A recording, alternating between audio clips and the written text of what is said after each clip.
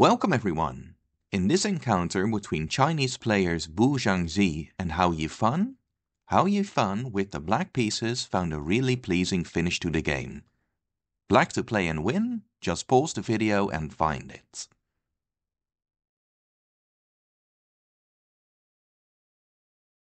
Alright, let's see what she did. Black played knight to f4. Of course, forking queen and bishop, but actually something more important is going on. Meanwhile, black leaves the queen hanging, but that's the little trap that black set. After white takes the queen, there's checkmate after knight e2 check, the real point of playing knight f4. And after king to b1, rook takes rook is checkmate. A nice type of back rank checkmate to remember. And white cannot really avoid losing with other moves either.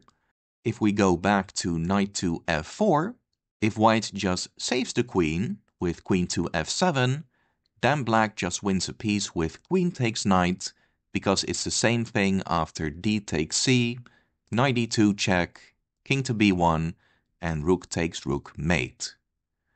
Nice one and a nice find by Hou Yifan. Hopefully you've managed to solve this one as well. If you enjoy these puzzles, please like and subscribe.